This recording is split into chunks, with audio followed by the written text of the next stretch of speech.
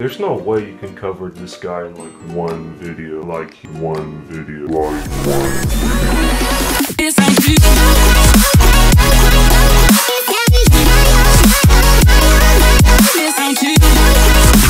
Virtual Riot, full name Christian Valentin Brun. Aww, Valentine. Is a producer from Germany, currently signed to Disciple Records. Inspired by artists such as Skrillex and the new emerging dubstep scene, VR started to produce his own music. Here's what his music used to sound like.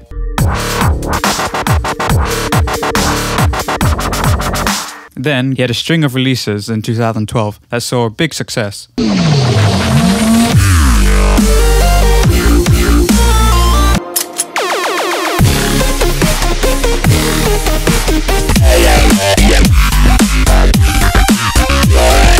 But it wouldn't be till 2013 that VR would really cement his name into dubstep history with his EDM mashup Idols, featuring the vocals of Skrillex, Cone Sound, Knife Party, Avicii, Zed, and more.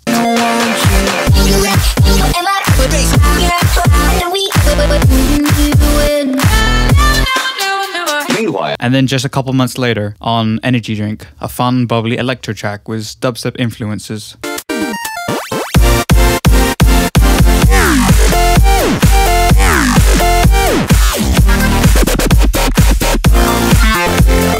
Both of these amassing over 6 million views each. Virtual Riot has since had numerous releases under his belt. Like the track Idols refers to in the title, VR's influences range far and wide. In fact, his first track on SoundCloud is a self-described combination of rock, pop, metal, and trance. Wake me up, I feel like the stream won't stop. I need something to believe in. I just want to... Aww, Valentine. VR has made a point of being a very diverse producer, usually separating the different styles to different releases, like on Still Kids versus Throwback, and then German Engineering. How can I do a how-to on someone when you can't contain their one style of music? I guess you can't. The end. I will run in circles. We'll be splitting this tutorial into 4 sections, or 4 horsemen of the adpocalypse, if you will. I tried a better pun, but I don't. Melodic dubstep, glitch hop, future garage, maybe an electro house. The glitch hop and electro house will actually be really similar.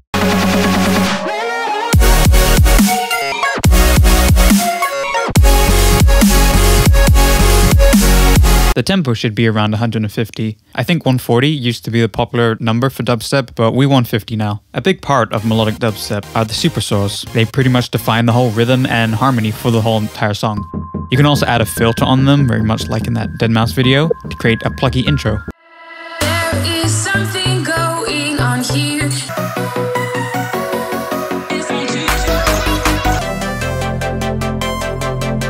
Open up a serum and turn on the unison for the saws. If you have the extra CPUs, then go for 16, but otherwise 8 is probably fine too.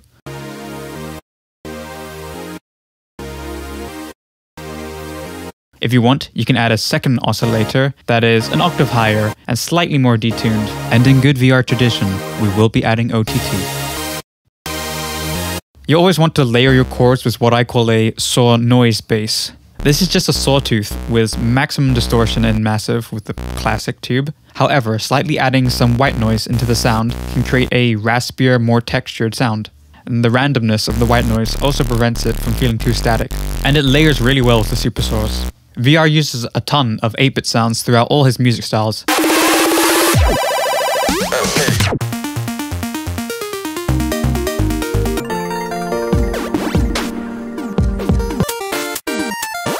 Meanwhile,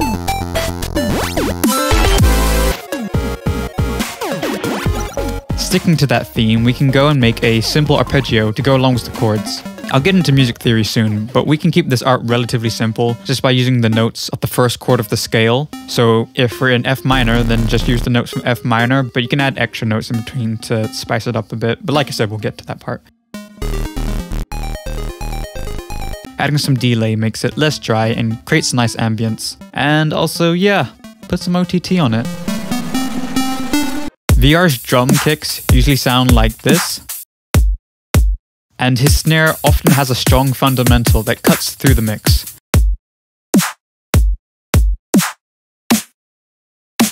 He also likes to sidechain his hi-hats to the kick and snare, creating more impact for the kick and snare while also creating some dynamic rhythm for these higher percussion elements at the same time. Don't overdo this, however, or else it just sounds really weirdly overly compressed. The kick and the chords tend to line up, like how the kick and 808s line up in trap. Often the chords will also stop when the snare comes in. This makes it a lot easier to mix because not everything's playing it all at once, but the rhythm of the chords starting and stopping is also a lot more interesting than just having sustained chords being held down the whole time. Oh yeah, and add an LFO tool to turn that into instant future bass. Let's add a lead to go on top of these chords. A big part of it comes from using the sync warp mode and vibrato to make it sound more alive. For vocal chops, there's two ways you could go about doing this. One is to just take a segment of the vocal and play it like an instrument. The other is to chop it up, either in a sampler or in the playlist. Either way, it's cool to put an auto-tune plugin on it. If you set it to the key of your track, then you won't need to worry about the samples being in key or not. Some auto-tune plugins even let you change the formats and how the vocal sounds. And yeah, let's add an OTT to that. Also saturating it to get that overblown speaker sound is something that VR likes to do. We'll also need to add those little bleeps and bloops.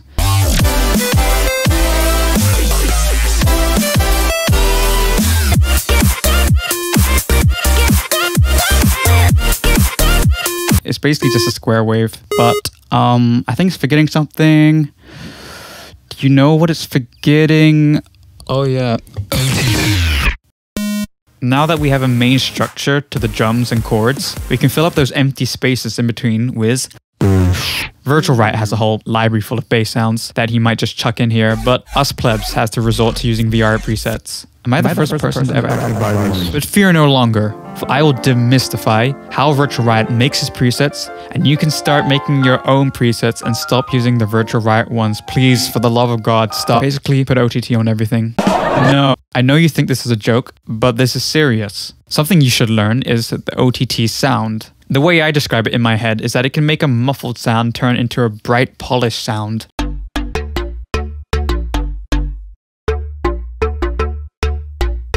And especially with bass sounds, it can really bring out certain frequencies.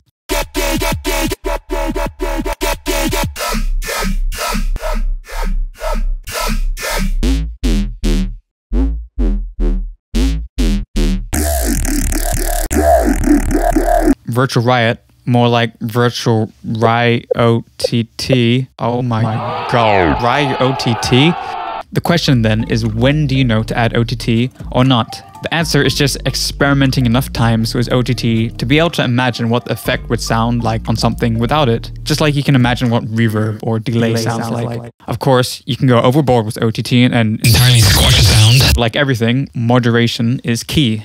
So starting out with an init patch in Serum. Oh, that's where the name init comes from. Find a cool wavetable and automate the volume of that along with the sub with the same LFO. We're going to be using this LFO for pretty much everything. I would automate the wavetable too, though sometimes choosing a specific way will work better than others, maybe even backwards. We'll basically be adding more motion to the sound at this stage. For instance, putting an LFO on the FM from B can change the timbre a lot. Just make sure the volume for oscillator B is also off. Then we'll want to get the high pass 12 filter and put an LFO on that too. Now we'll start to get that vowel-y motion to our sound.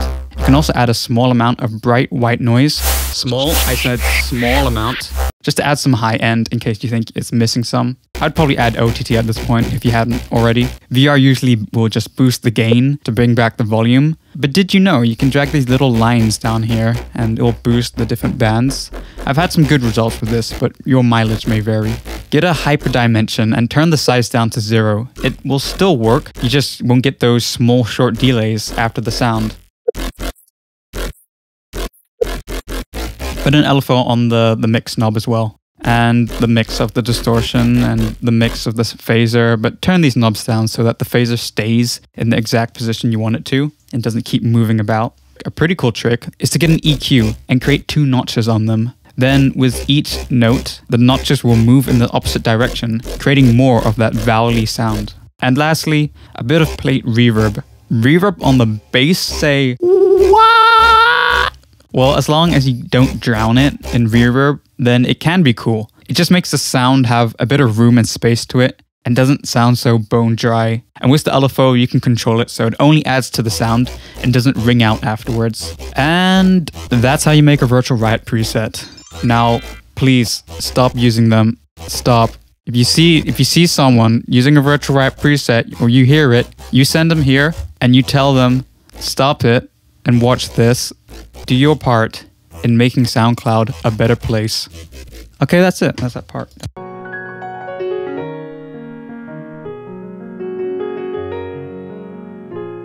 Let's talk a moment to talk about music theory. A lot of VR tracks are in A minor. It's an easy key to start off in due to there being no black keys. I can tell these progressions are all in A minor because while they don't always start or finish on the A minor chord, the 1 chord or the root chord of the scale, the A minor chord used in the progression sounds like where you could end the song. See, if we played till this part, it still feels like it would need to resolve the chords. We're still expecting something else to come. So that's how I can tell it's in the key of A minor.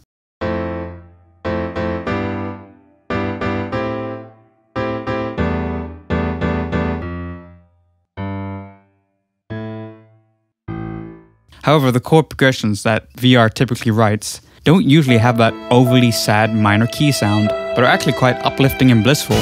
This could be due to making use of the C major chord as well, creating this weird state where it's hard to tell whether it's actually an A minor or C major.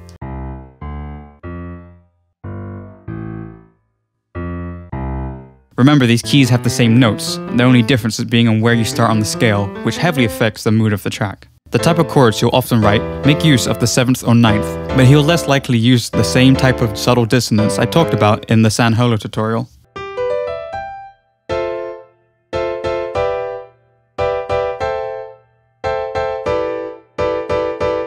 Chords in his progressions often go up by 1 note in the scale.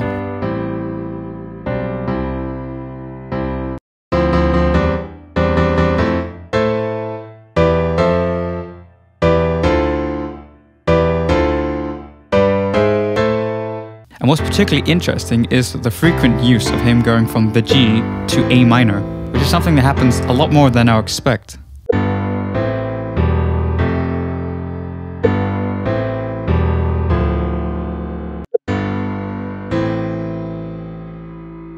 Those are just the chord progressions beginning where it goes from G to A minor. But here are some more that don't start with the G to A minor, but still have it.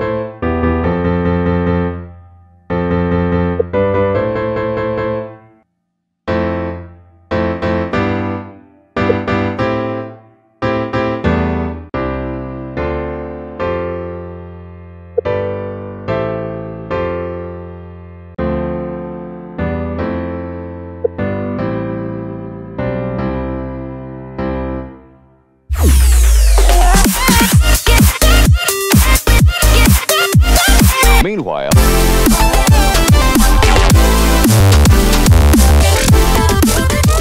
Fortunately, VR's typical supersaw and vowel bass style translates over into electro house and glitch hop, so we can reuse a lot of the sounds from before. The focus here relies mainly on arrangement and how you use those sounds. While electro house will be at 128 to 130 and follow the standard 4 on the floor drum pattern, clap on the 2 and 4. Glitch hop tends to be slower, but will variate the drums a bit more. A big part of the glitch hop feel is adding that triplet groove. You can turn on the triplet grid to help with that.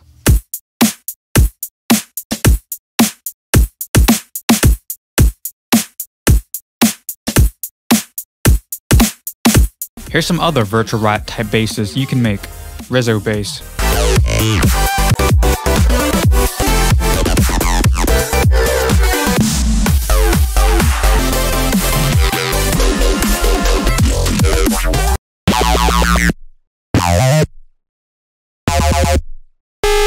Crooker's bass.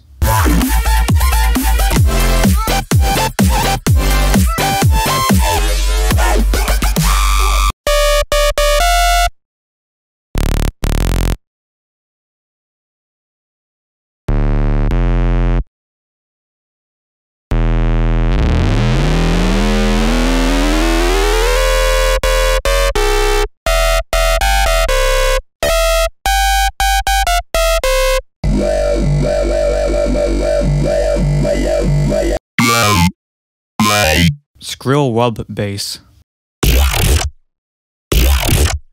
Vocodex.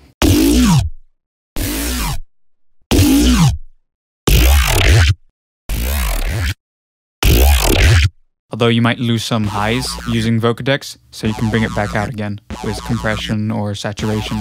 And OTT. Before the drop, to transition from the verses, have these short bursts of chords or bass with verby spaces in between that can sometimes be filled up with different sounds and effects.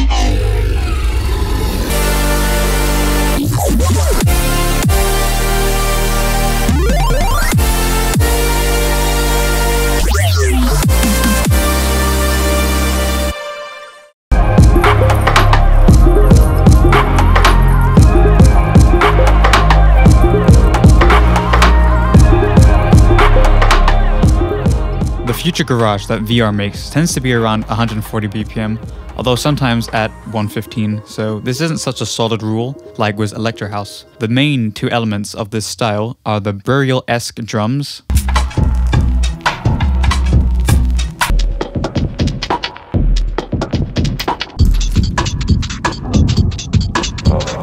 and low drony respace. The bass is pretty simple, just get a detuned soar bass, but low pass it, I tend to add a bit of drive as well, and turn on the glide as well just to get that cool slide between the notes. For the drums, it usually helps if you have a bunch of metally samples you recorded out of your kitchen or garage, hence the name, Future Garage. You can be quite creative with these drum patterns. You could go for a slow halftime beat, or something a bit more up-tempo, but with the snare offset. It's also nice to have an extra percussion sample that's like the main snare, but a bit more subdued. Also rim snares, not just any old regular snare, but an actual rim snare. Yeah, that's it. Swing will be important for these drums and hi-hats. You can just boost the swing or use the groove pull, but unlike the triplet groove, what this is doing is shifting the 2nd and 4th 16th notes to the right, making them a bit delayed and adding instant groove. Once you have those two elements, that's the main gist of the style. The rest will be filling up the mix with lush, spacious sounds, such as the sine pluck.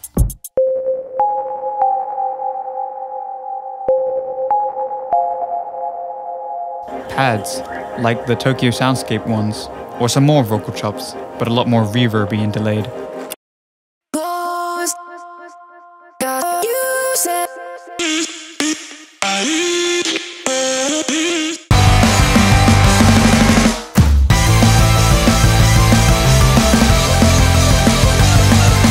VR likes to reuse vocals.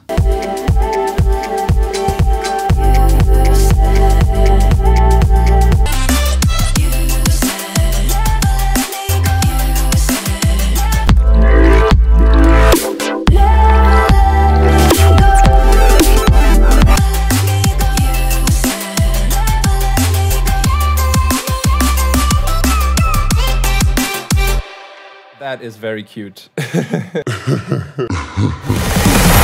Oh yeah, and I use the acapella again.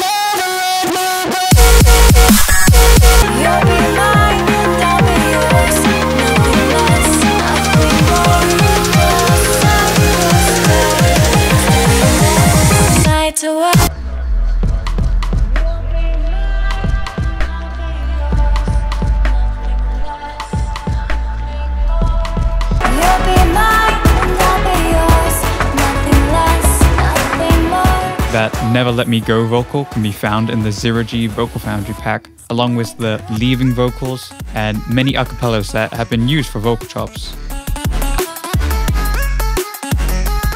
And now, the moment you've been waiting for.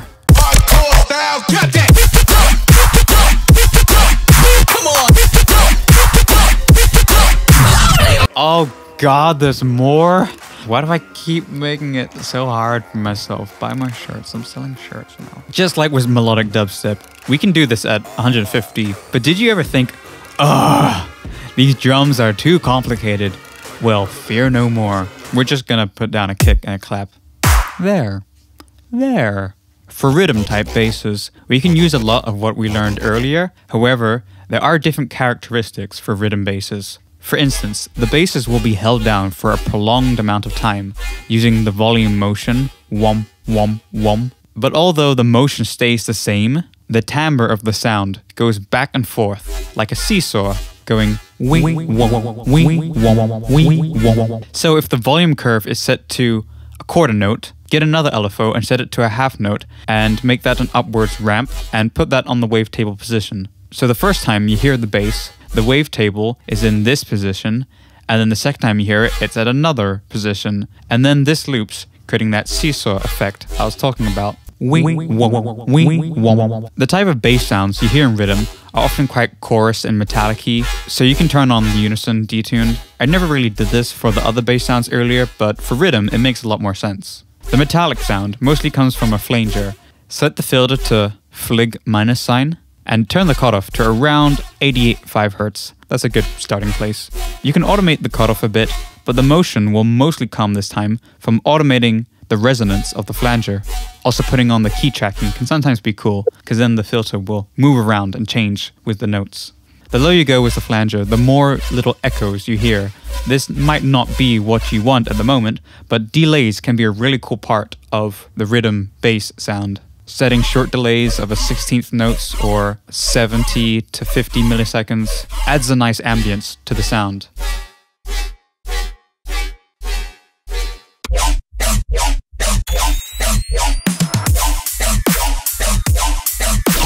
Because we use the filter for the flanger, we don't have that high pass 12 filter from before giving us that nice vowel motion to the sound. But we can use a second filter in the effects chain. It's exactly the same as this one, with the same filter selection and everything, just you can't actually see it. But it's there, it works exactly the same way. So this way we can still have that nice whomp motion in the sound. Also the HN12 filter is pretty cool. It's like the high pass filter, but instead of having an extra peak, it has a notch instead. Although adding all these effects in Serum is a good starting point, it doesn't have to end there. Just rename an effects rack to Fat Rack, and bam, it will magically convert into VR's Fat Rack, filled with every saturation plugin you can imagine, each adding a little bit of extra drive to the sound. Maybe on their own, it wouldn't make a huge difference, but they all add up. I'll include the link to where you can find a couple of these Fat Racks in the description, so go check those out.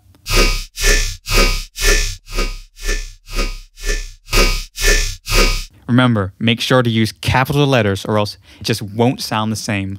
Because you'll be holding down one note for the duration of the track, you know, it's rhythm, you'll want to choose a key that works the best with sub. The C note is in the awkward position of feeling either too high or too low, so that's why a lot of monotone bass heavy tracks are in the keys from E to G. They don't have to be, but it helps for this type of music. What else am I forgetting? Oh yeah, add haze on the offbeat and other funny vocals. To my ears that doesn't sound too bad. I ain't done yet. I'm sorry, mate. Hit him with the bang to your neck. That was rubbish. You're going to hell. Here's a touching story. Once upon a time you died, and I lived happily ever after. The end. I hope you enjoyed this ultra-sized tutorial. I want to thank Crow, who I worked with to make our Virtual Riot track. It seemed incredibly fitting since he himself has made lots of Virtual Riot remakes and tutorials that you can check out yourself on his YouTube channel. Did you know if you support just $1 on Patreon, you get my thanks? That's right. I also do lessons, which help keep the lights on, so let me know if that interests you. And now, without further ado, the track. What is going on? My name is Virtual Riot. And the track begins with this very epic intro.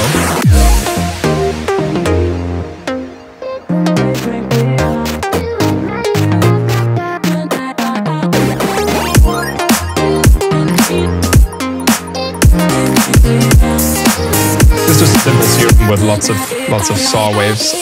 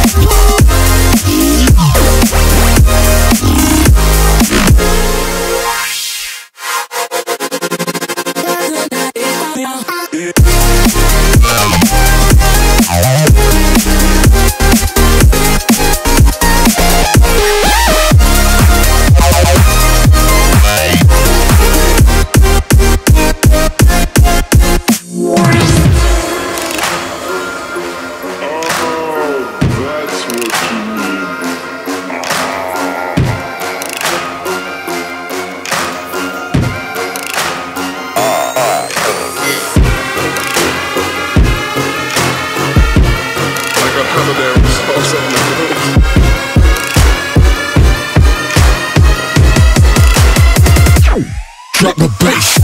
Okay, this could work. And then the drop is very loud.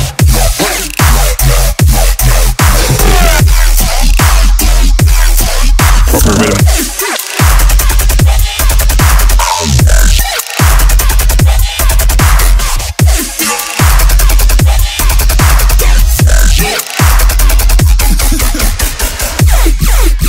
I just put an OTT on it.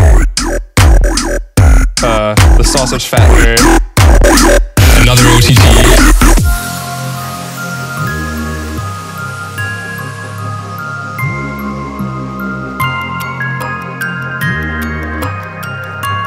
Halfway through, there's this little break.